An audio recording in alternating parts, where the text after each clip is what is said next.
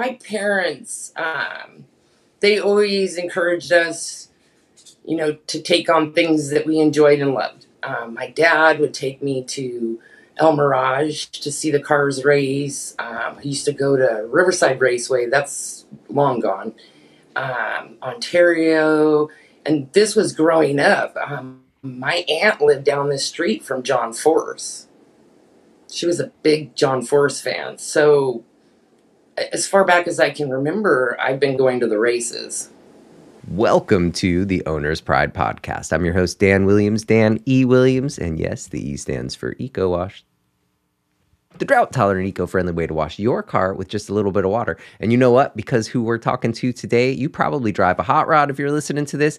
I have a 41 Chevy. I've never put a hose to that car, not one single time. I only use rinseless wash. There's just no need to.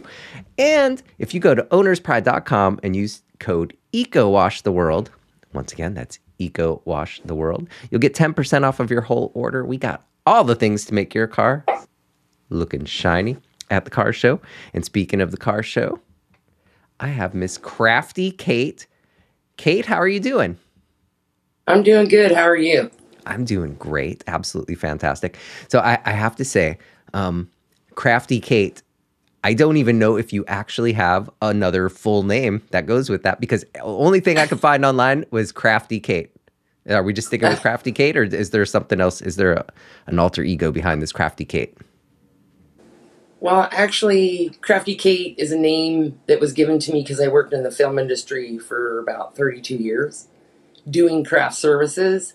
So it really has nothing to do with cars, but it's a nickname and it stuck. My actual real name is Kate, and my last name is Paraska, which is Hungarian. Okay, there we go. Kate Paraska. And I didn't know. I was thinking, well, maybe she also knits quilts or something crazy like that. When I did search your name, a lot of those kind of crafts came up, and I was like, what does she do? That's interesting. And we're going to dive all into that. On the Owner's Pride podcast, I kind of like to highlight your whole career, where you were, what you've done, and where you're going from here. All right? Okay, well, as far as cars go, my dad was a mechanic. He made sure all of it. Slow down. So much like you can't go too darn fast when you're in the grounds at the car show, we're going to take this ride nice and slow, and we're going to cruise through this show to highlight you. So here we go. First thing I like to do, and this is a little bit weird maybe, but that's okay.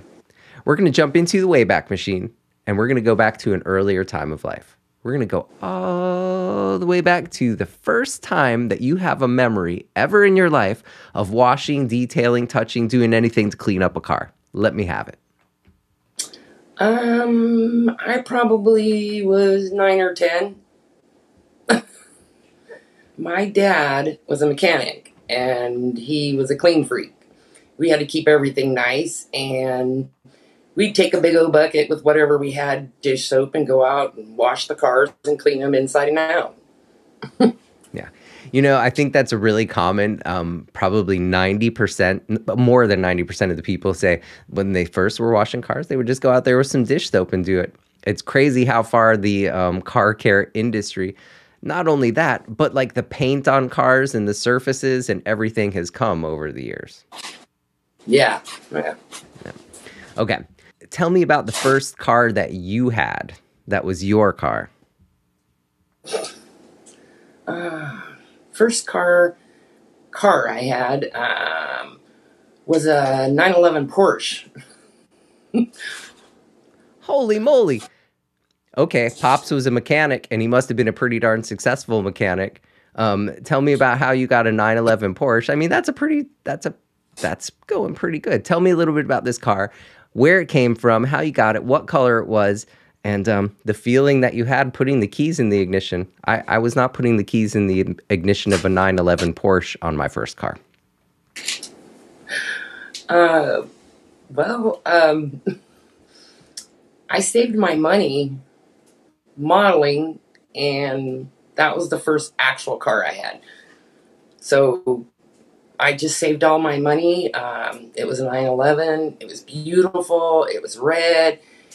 And I got a little froggy, and we pulled the motor and actually put a Chevy motor in it. You know. Okay, I was kind of going to go there next. So, growing up with your pops as a mechanic, kind of, can you tell me what first sparked your interest in the automotive world, and kind of some of how your childhood experiences contributed to that? I mean, who the heck takes a Porsche engine out and puts in a Chevy engine?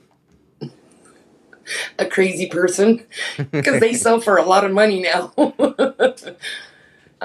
My parents, they always encouraged us, to take on things that we enjoyed and loved. My dad would take me to El Mirage to see the cars race. I used to go to Riverside Raceway. That's long gone. Ontario. And this was growing up. My aunt lived down the street from John Force. She was a big John Force fan. So as far back as I can remember, I've been going to the races. What was your first memory of ever going to a racetrack, and what kind of races were they? I think the first memory would be on the Salt Flat, because it's such a different experience. It's something that you experience and it stays with you because you're so excited, all these awesome cars, and then it takes off and it disappears for a long time. With your dad being a mechanic, did he work on race cars? And was there other people in your family that raced that really contributed to your love of racing? He was a diesel mechanic, and he always helped me work on my cars, taught us how to work on our cars. My dad, he passed away last April, and that was one thing at his services that me and my sister were like, we needed to maintain our cars. It was a big thing for him. He wanted us to be independent. Wow, that's very cool. And that's really important stuff to know. If you go to any random mechanic, and now they've made the cars like so darn hard to work on with all of the electronic stuff. We're talking about cars that were, a Chevy 350 engine, right? Yes.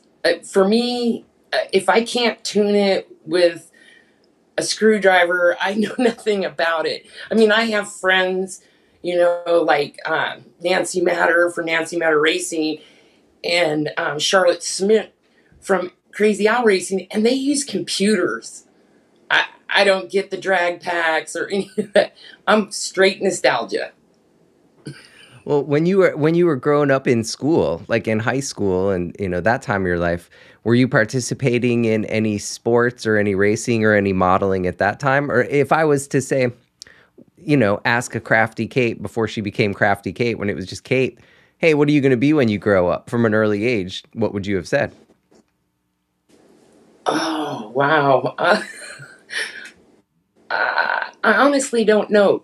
My mom instilled in us that to work hard, always work hard, and things will come to you because of your work, not because they're just going to come to you. So, yeah, I don't know that I really had a focus or a plan. I did go to college, and it just wasn't for me. So I became a heavy equipment operator. But all through high school, I did model. I spent every weekend at a different racetrack in a different city, in a different town. I would fly out, be gone for the weekend, be back in time for school, or be back in time for work. Okay, that's kind of interesting. So that was in high school. From what I was reading, I was thinking that was afterwards. How did you get into modeling at racetracks? Where did that door open for you? Where did you see the opportunity? So I was Miss Harupa, which is a small suburb in Riverside County.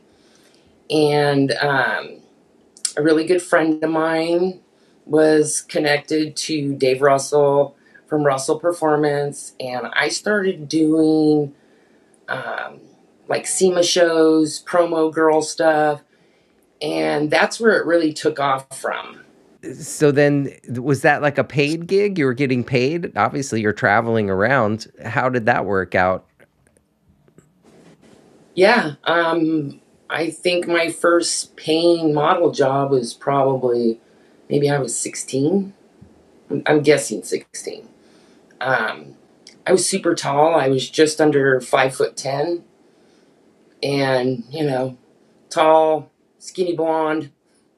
I was the image of California, so it just seemed to work.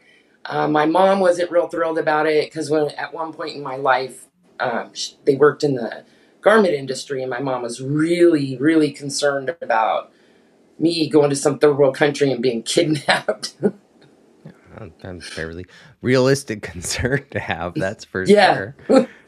So what did you learn out of modeling? Like, what kind of stuff would you do? Would you just go stand beside the cars? Were you selling items? Or I'm just trying to really wrap my head around what that entailed. Okay. So depend on what the circumstances were. You were giving out posters, you signed posters, taking pictures with people. Some of it was actually, showing the product to people. Yeah, standing on cars, laying on cars, in cars, over cars. Yeah, I've done it all. But it just depends on what it was. When I was at the drag strip, I was what they call a bug, which is a backup girl. So when the car does its burnout, I'm sure you already know this, but when the car does its burnout and puts the car in neutral, you back the car up. There's some things that transpire. I can't give you names, but I can tell you sometimes way back way, they would pull a spark plug. So the car did a really bad burnout, sounded like it was missing, and my job was to back the car up, go up and check it, and put the spark plug wire back on. And then they would run like crazy, and when they first got there, it sounded bad. So it's kind of a trick. Yeah, a little bit of sandbagging. I like it. I like it. No My names. wife and my wife was did some backup girls here in San Diego stuff with one of Nice. our friends who had a gremlin that he was racing. What kind of the cars were these? Your run what you brung guys, or was this like bigger, more professional racing? Bigger, more professional racing. Sometimes you just get hired. Like if you've ever been to the Winter Nationals, the promo girls are all out front, giving out samples of like soda and things like that. When I would be with a team, it was a little different. Like, I don't know if you know who George the Bushmaster is. Mm-hmm. I probably drove them nuts when I was with them in Florida because I genuinely love cars. So Schreiber would be like, "Where'd she go?" I'd be in the semi asking, "Well, why are you doing that to the motor? Why are you doing this to the motor?" I drove him nuts because I really genuinely loved cars. And, the way I got there was because I looked good in a swimsuit and 4-inch heels and towered over everybody. And, it's good for business. But I really would drive them nuts about stuff. I would ask them about things, just all the time. And they'd be like, "Get out of here." Well, they were busier, but I don't know that. I think that sounds like a pretty darn attractive feature for a woman to have to me. And I say Yeah. that but funny because I'm very not mechanical myself, to be quite honest. But so what were some of the challenges and highlights of working as a spokesmodel and doing backup girl stuff in the automotive industry like that? You know, Linda Vaughn once told me when we were at SEMA, enjoy the ride, but don't hook up with the ride. And I think that was the biggest challenge for me because people just assume, oh, you're this tall, beautiful blonde and you're half naked. So, it's an easy catch, but it wasn't. I took that to heart and knew that I was there to do a job, tried to be as professional as I could. And saved every penny I made. Well, and you bought a darn Porsche with it. So, you know, and you're absolutely right. It's probably even quicker of a path to get a bad reputation or, you know, kind of a soiled reputation than Yeah. it is to build up a really great reputation of being great at what you do for the right reasons. So it's been Yeah. awesome that you stayed on that path. Well, so you've worked with notable names, and you mentioned like George the Bushmaster, and you've been involved with Christine ProMod. Can you share some kind of insider stories from some of your times working with some of those people? I can tell you the original Christine ProMod. We're not talking about the current one. The original one actually burned up, I think it was 90 or 91, in a trailer fire. I don't know if you know that, but they were very... Richard Earl was probably one of the most professional people I ever dealt with. It was important that everything was covered, proper, but still sexy. And I don't know that a lot of people know that. They treated me with respect. I felt like I was comfortable around everyone there. And then when in Florida, when we met up with George, they're a great family. Eric is George's son. Shanna is his wife. It was like just waking up one day and you're with a family. They treated me really, really well. Still to this day, when I see them, they're just amazing people. So like, I can't really tell you secrets about anything. I mean, I have funny stories, but they're secondary funny stories from other people. So, you know, I don't want to share Fair those. enough. Fair enough. Fair enough. You know, when I interview people like you who are some celebrity status and you've been in that world, that's one of my favorite things, though, is to get some of those insider stories. So if when we're talking, if you're like, I do have one that I want to tell you, feel free to interrupt me at any time and we'll take that on. So, so how did your role evolve from being in front of the camera to becoming a key promoter for car shows and races? So, let's see. In 1989, I broke my neck. And I moved to the desert in 90. And I have been, best description is helping with promotions for Rods West, which currently is trying to retire. Dann will be 77 this year. They've been building Anglias, Austins, Fiats, mostly Willys, shipped them all over the world, trying to get the shop down. At one time, they had like over 2,000 American racing wheels. We've sold most of them off. He's trying to retire. I spent all my time, I modeled for them a lot. You'll see a lot of that stuff, like me laying on wheels. But I spent a lot of time in the shop learning about a lot of stuff that I didn't understand. Because I was always, you know, like I said, I have to have a screwdriver to adjust the carburetor. I'm not into any of the modern stuff at all. So I spent a lot of time with Dann and have learned a lot of things that I didn't quite understand. Just little things, but they were important things, you know. So, speaking of Rods West, can you tell me about a project or something that you worked on from there that was really kind of stands out for you? I don't know if you know what the Silly Willy is, but the Silly Willy was a Winter National winner in 1961. And it's a four-door sedan and has a 409 in it. And Dawn got it from the Lions Museum from Rick in a deal, and it was just a body. And there's a lot of documentation about the car. That car is like my favorite car in the whole entire world. I really want the car. They resurrected it. They built it. It was in Hot Rod Magazine and several others, you know, Jalopy journals, all kinds of stuff.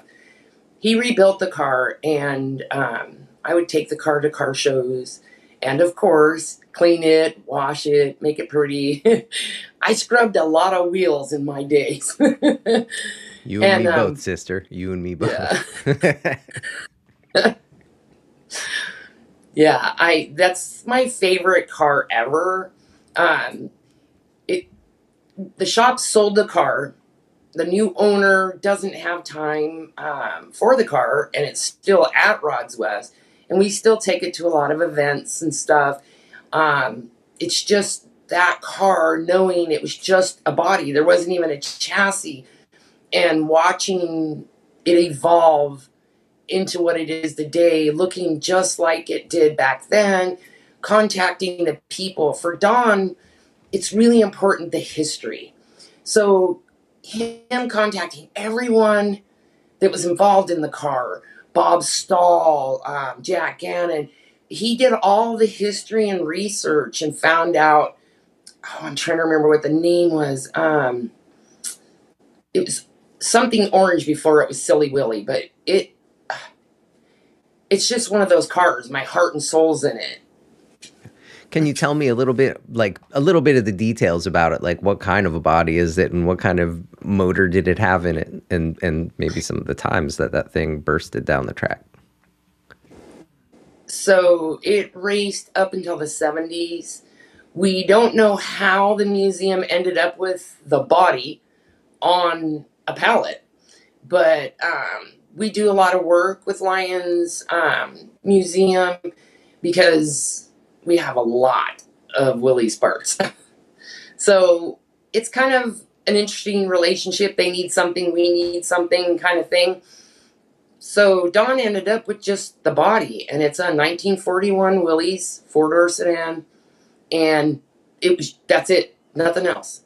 And so through following all the trails, all the information, contacting all the people who owned it, we've met people who's, Jack Gannon's family came to Viva Las Vegas and wanted to take pictures with the car. It's got a lot of history, and a lot of people know the car. So it's kind of part of a generation that's gone. Okay. So it sounds like a lot of you've mentioned Willys on here multiple times, and I know that you guys do a lot of gassers, right? So Yes. I have a 41 Chevy Special Deluxe Coupe, and it's a 2-door. And so they're all kind of a similar body style. What is it about that Willys that just makes it the quintessential car of that era to be a gasser? In my opinion, it's going to be the fact that you can take, it doesn't weigh much, but you can take more weight out of it and make it just, they're amazing. The 2-doors, everybody loves the 2-doors. I'm partial to the 4-door. I like 4-doors. It has this look about it. And just like your car has that grill. And the grill makes it look, I don't know, aggressive is the word. But they just look amazing. They're beautiful. They were, you can just modify them to make them anything you want. But they make a beautiful gasser. Yeah, they really do. Like I said, I think that is the quintessential car to get made into a gasser. It's just, I think they're supposed to be like that. And that grill on the front of those, that thin, it does look. Yeah, exactly. All right, so let's kind of flip over to promoting some of these car shows. And you've had some really important ones like the Centennial Birthday car shows, and these are a significant responsibility. So in promoting Ed Iskandarian's Centennial car shows and some of these really big car shows, it's a really significant responsibility. How do you approach organizing such monumental events? I can't even imagine the work that goes into this. For me, Ed Iskandarian is like a love for me. I've known Ed since I was a teenager, doing promo stuff, going to SEMA. I swear he's been old all of my life. He's the kindest, most gentle human being.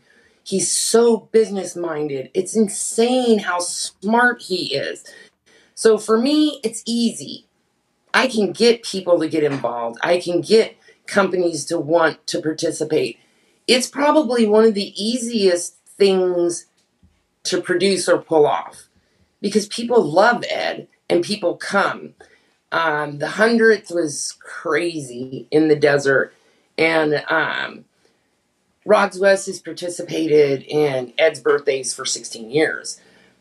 When his 99th birthday came around, the people who put off his birthday contacted me and asked if I would help them promote it. And I said, sure, I'll do it. The 100th, it was insane. There was a lot of people. The 101st birthday, not quite as crazy. The last one, which we held at Lions Museum, was probably by far my favorite because it's centrally located. It was easy for everyone in LA to come. Everything, we were volunteers. We didn't get paid. We don't get paid to do this. We do it out of the kindness of our heart. Every penny that's made is donated. And that's how Ed works. Ed's not, oh, let's sell this and make money. He's a genuine, kind person. So all the money that's made goes to kids. So the Lions Museum Foundation, Lions Automobilia, has a group of kids they work with. They teach them about cars and how to build motors, and they're part of some great programs, and that's where all the money goes, is to kids.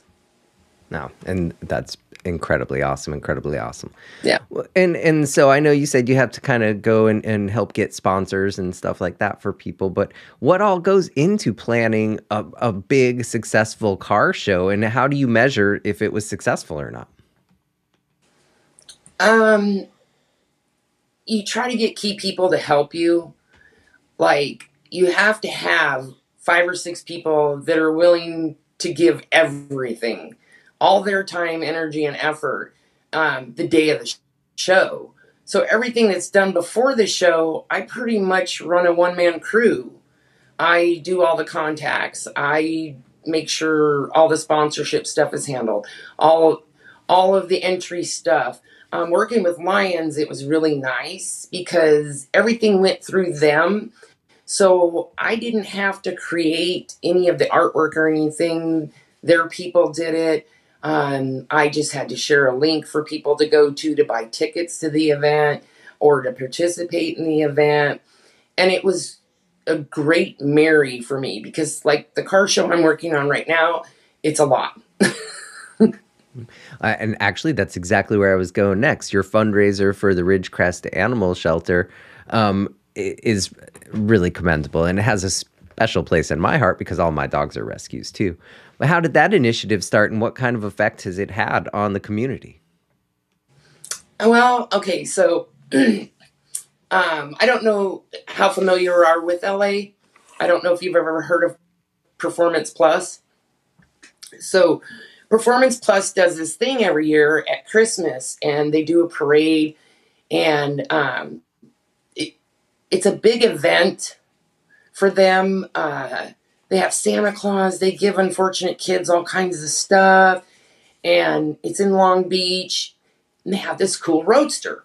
So the roadster was in the shop at Rods West because it was having some issues, transmission, and the Kernville Rod Run had come up.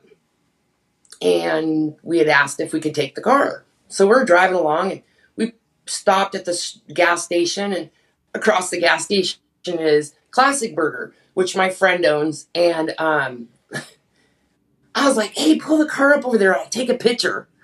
So he pulls up over there, and we get some pictures. And I'm like, this is pretty cool. And I sent him to the owner, Abdul, and we went about our merry way. And he was like, man, we need to do a car show. I'm like, okay, this is October, by the way. We need to do a car show. I'm like, okay, maybe we could pull something off. So I had gone to the local school asking them if they would like the money for books or backpacks or something. Because in Inyokern, a very small community outside of Ridgecrest, which is a large community. And I kind of thought they would want to, but it was a lot of red tape for them and they were not interested.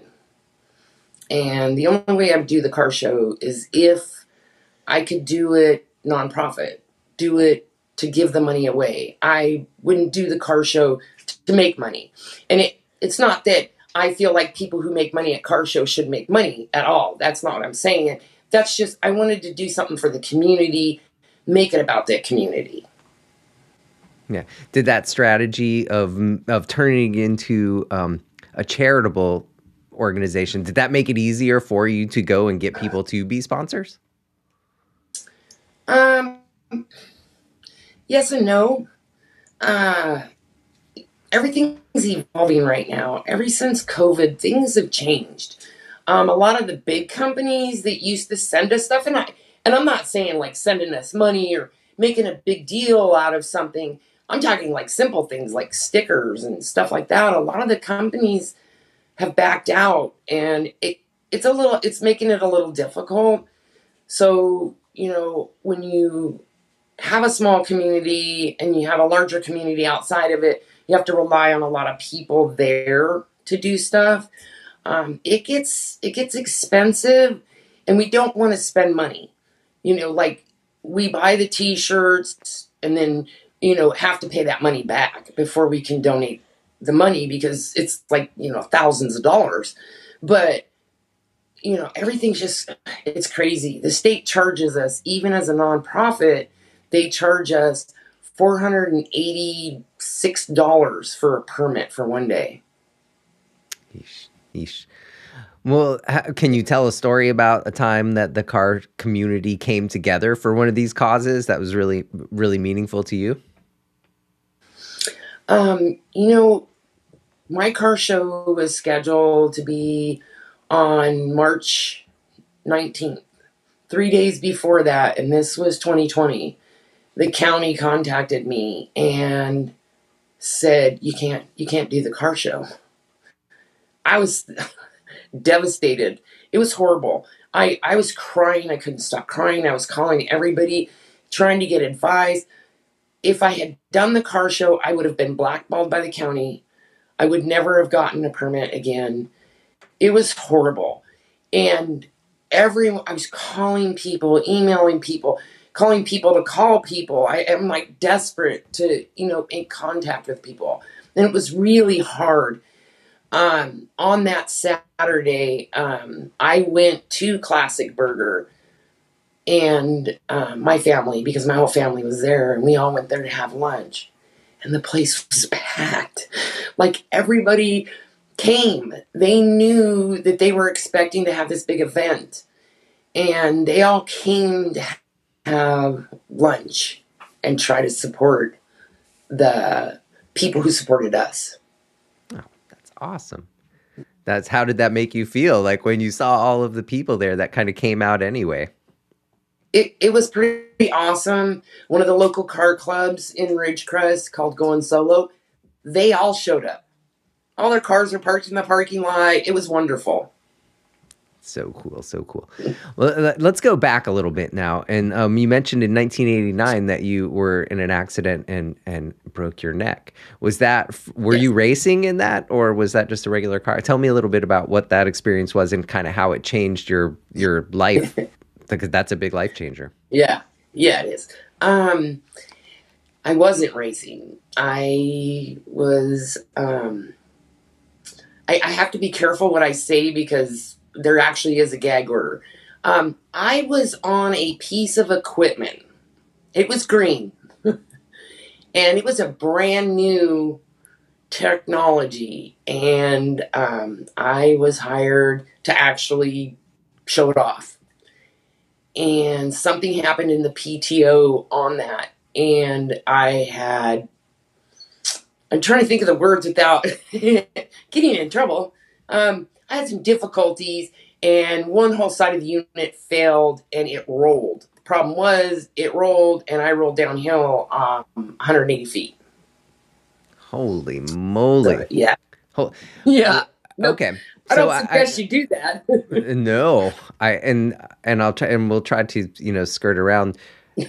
and avoid the technical details that would be troublesome. Yeah. But first of all, as that thing starts to roll, what does Kate think? And as it's not as fast as a car wrecking on a racetrack that actually had to roll down 180 feet. So what did you think as that thing is going down? When it first rolled, I wasn't too concerned about it. When I realized I was rolling again, I pulled the belt. I jumped. If I hadn't jumped, I wouldn't have survived it. Wow. What? Yeah. So going through an experience like that, how did that change the outlook of your life? And because you hear so many times people that have a near-death experience and it really alters their life. A lot of times that alters their life for a very short period of time. Like my sister had breast cancer, and right after she was done with breast cancer and treatment, she quit smoking, and then she started smoking cigarettes again directly after. So kind of how did that change your life, and did that have a lasting impact? So, I remember being in the hospital and being on my stomach with my face down, and someone talking to me and telling me, we're doing a spinal tap, you have to hold still, blah, blah, blah. And I'm thinking, what just happened? Apparently, I was talking to them. I didn't know what had happened prior to that. It was like they thought I was fully conscious and aware of what was going on, and I wasn't. But I was talking to him. And it was very scary when they told me that I had what's called a stabilized fracture, where the centers of the discs were punched out in C3, 5, and 6. And 3 is your breathing, which was scary. I'm like, okay, I'm scared. You know, what's going to happen? And it was great until they shaved my head. Well, the bottom half of it. I was a little freaked out over that. I'm like, my hair. I can kind of understand that one. Well, as a woman, you know, we're a little vain sometimes. So I would imagine that might be kind of where you shifted your career path and got into the film industry. Can you tell me a little bit how that opportunity opened up? Okay. So, I had dabbled in the film industry here and there through the years. I've been on a few films and done some walk-on work and stuff like that. I was hired as a stand-in for Amy Brimmerman. And apparently Amy Brimmerman had lied about how tall she was. So when they hired me, I got there and I was way taller than her. It wasn't going to work. But they decided to keep me. They were like, okay, you know, you got a great personality. You're a great person. You know what? We'll keep you the whole entire film. We'll find things for you to do. I did all kinds of crazy stuff. And they were like, hey, we're going to have to do some secondary stuff. Do you think you could cover the craft services? And I'm like, yeah, I've been around it enough. So I started helping out, and it was like my phone started ringing and wouldn't stop ringing. I was always busy. People wanted me to do craft services. I did some catering. Catering's a lot more labor intensive, but I did it. I hooked up with Stargate Digital and did hundreds of commercials. Lots of Desmond Spot kind of stuff, luxury cars. And of course, you know, I'm over there. Hi, would you like a snack? What kind of motor has it got in it? How fast does it go? Well, it seems like it just fell right back into what your passion play was, which was automotive. Now, yeah. So who gave you the name Crafty Kate? Okay, craft services is a unionized industry in the film industry. It's part of the Grips Union, and it's called craft services. Some people, they call them crafties, and, you know, so people get their business name from the word crafty. Well, my name's Kate, so Crafty Kate. It fit. Absolutely, absolutely. Okay. Now, you've raced cars yourself, I believe, and of course, I would Yes. imagine if I could venture a guess, I probably already know what kind of car that you have to race. But tell me a little bit about how you got into racing yourself from being a model and from being on the other side and being at the tracks. What was the first car that you had? And tell me a little bit about the very first race that was an actual race. Uh, well, I guess since both my parents are gone, I can tell the truth. So yeah, Riverside Speedway, which is long gone. I think it was Thursday night, might have been Wednesday. Run what you brung. I had a Porsche. Now you know why it ended up with a Chevy motor in it. Mm-hmm.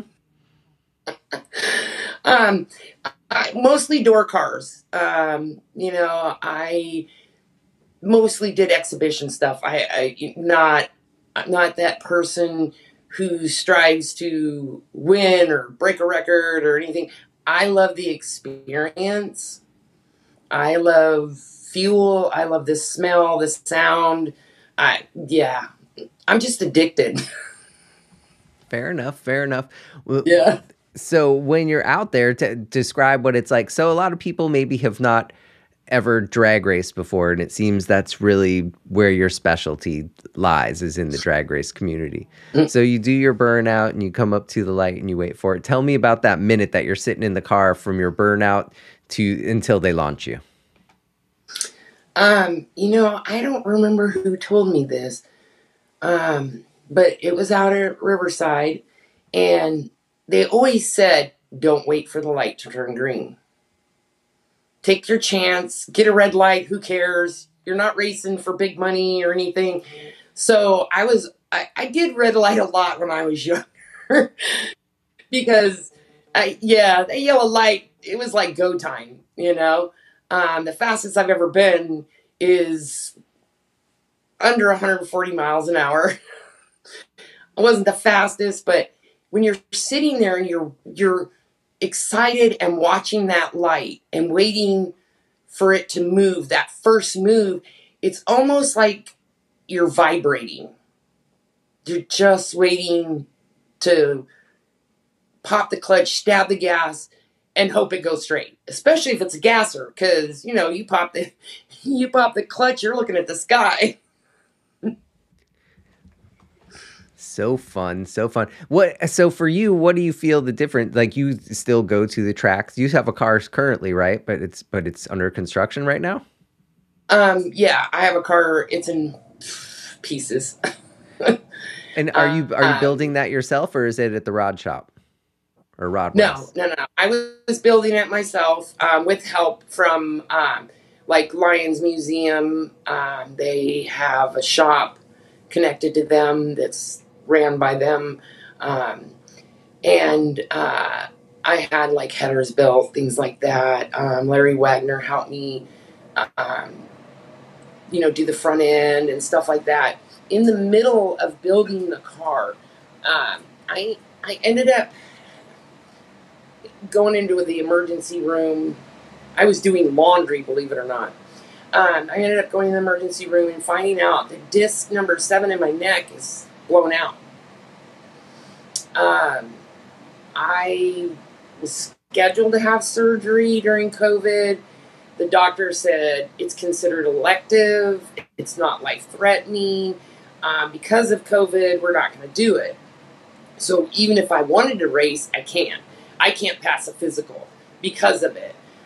So, my hopes and dreams were get through all this COVID stuff, get to the other end, get surgery, and, I also have a Magnum wagon I was thinking about making a door car out of, and, get to the other side, go racing. But I got bad news in October of this year. I have advanced stage osteoporosis. Can't even say it. So I have fractures in my hips and my lower back. And I just started treatment in January. So I'm on a treatment. I have to give myself a shot every day for the next 2 years and see what happens. Ah, sorry to hear that. Yeah, me too. This whole putting a couple years on us is not anything really. Getting old ain't for sissies. No. Okay, so now I've been checking out a lot of your social media, and I'm 55 years old, and so similar in age. And when we were starting all of our stuff, there was no cell phones, there was no Facebook, there was no Instagram. How do you see the landscape of all of that side of your life change, and how did you start rolling into doing social media? I didn't take social media too seriously at first. I just figured, oh, it's a great place, to share with people who aren't close. And, because like a lot of my friends, live in Texas or Teresa and Phil, they race dirt and they're out of Joplin, Missouri. It's easy to keep in contact with each other and share stuff. It was convenient. And because we all live in different time zones, it was just, I didn't take it seriously at all. In 2021, we had a death in the family, and I had said on Facebook that I was going to California or to Nevada. It was one of our sisters, and that I wouldn't be available. I had 60,000 followers, and I had been having a small problem with someone saying I wasn't real, I was a man pretending to be a woman, and Facebook took me down. And I didn't really realize how much of a reach you had with the Facebook. And I was mad, so I was like, I ain't doing it. Then I decided, all right, because so many people are like, hey, where are you? So I started back up. And actually this week, I'm back to 10,000 followers as Crafty Kate. I just took other steps. I became verified, so I'm verified in my whole real name, which is Catherine G. Paraska. And I have a little more protection. I get customer service, believe it or not. So, yeah. So what kind of so you lost everything of 60,000 Yes. followers and then had to start from ground zero? Yep. What's the strategy that you have to build yourself back up? What works best? Videos or pictures or tell me the strategy that you use to build it back up, because it sounds like you're killing it. I want 10,000 followers. I'm genuine. I'm myself, half naked pictures help. Yeah. I don't share them, but sometimes when someone else shares them, I'll share them, or somebody will tag me in them or something. But, I try to be genuine. I try to be upfront. I'm just me. I'm a real person. I like to do things that help the community. I like to do things like raise money for the animal shelter. I try to get my friends involved. I get my friends involved. That's where Hot Rod Holly comes in. You get Hot Rod Holly to come to your car show, and everybody's coming. Right. I'm when I very first got my hot rod, I met her right away at a car show. And we like to go on the cruises that she puts on. So she puts on cruises every once in a while, and we'll all meet up somewhere, and there'll be anywhere from 20 to 50 cars, and everybody kind of takes the same path, and then we'll stop along the way and hang out, and then go somewhere and get food usually. Do you guys do cruises also? And what do you feel about your liking of the cruises versus the car shows? I don't personally do the cruises. So the car show, it's a community event. We have everybody involved. So the local, I call them kids. I'm 56, so I call them kids. Some of them may be 40. I don't know, but they're still all kids to me. Mm-hmm. they have their local car club, and I try to share everything for the Going Solo, the Misfits Car Club, Muscle Mustangs, the Ridgecrest, and they support me because I'm really old school, so I don't understand the new cars. I don't. You know, it's like Kelly Bar Anderson. Oh my gosh, I love her. She's great. She's a drag racer out of Irwindale. I looked at that car and said, why is the dash digital? She's like, it's a computer. You know, but getting all these people to help and be involved and participate, to me, that's important because that's who I am. I'm just a regular person like everybody else. Yeah, I mean, I had a colorful past. I did a lot of fun stuff, and my friends are amazing. You know, I mean, who can not say, oh yeah, Bob Beck, Johnny Martinez, I got Roger Nitty, I got all these people, coming to my car show to help me, and Ian from Full Custom Garage, him and his wife, their dogs come from shelters, so it's great. It's great to be a part of it. And I always say it's our car show because it is. It's everybody's.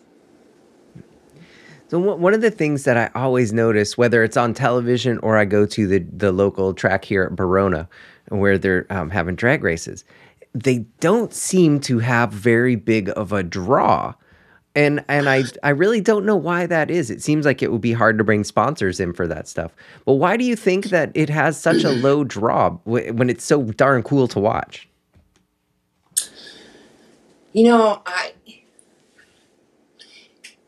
It depends on the track. I mean, a lot of people can't go to NHRA events because they're expensive. Let's be honest. A $10 cheeseburger, a $7 soda. It just doesn't make sense to take your family. Like Verona and Irwindale, Irwindale has a lot of people going, and they're opening to other things. See, the younger people are into drifting. I didn't get the drifting at all. And Lana Krisman from Wyans Museum was like, Kate, it's a talent. Don't, and I was like, I just don't get it, But once I opened my mind to it and started watching it and finding out Charlotte's son, his name is Race, he does it. And I started realizing that making events for these younger people that have different interests, you know what I mean? Me growing up and the people I work with and for, like Dawn and Ed, they were the groundbreakers. They grew up inventing things, making things. They were the ones that made it what it is today. And unless you're following something like the Heritage Series or, any group like that, it's all modern. Everything has gone modern. So you have to find that balance. And I think a lot of it is promoting. If you're not promoting it, every time I come across a small track or see someone post something from a track, I share it. I share Irwindale all the time. I share when test and tunes are happening out at Famoso, and because it's just getting the word out to people. Once you go to a race, you're addicted. I mean, I'm addicted. So you mentioned like the younger people are into drifting now, and we have the drag racing and oval racing and hairpin turn racing. Where do you think that racing is going to in the future? What's the next shoe to drop that's going to be the new thing that maybe people don't even see coming yet?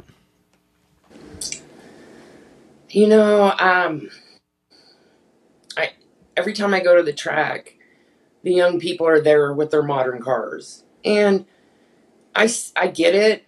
You have a good job, you can afford to buy a new car, and, I want to say put a hair dryer on it, but that's not appropriate. You want to put a turbo on it, or you know what I mean?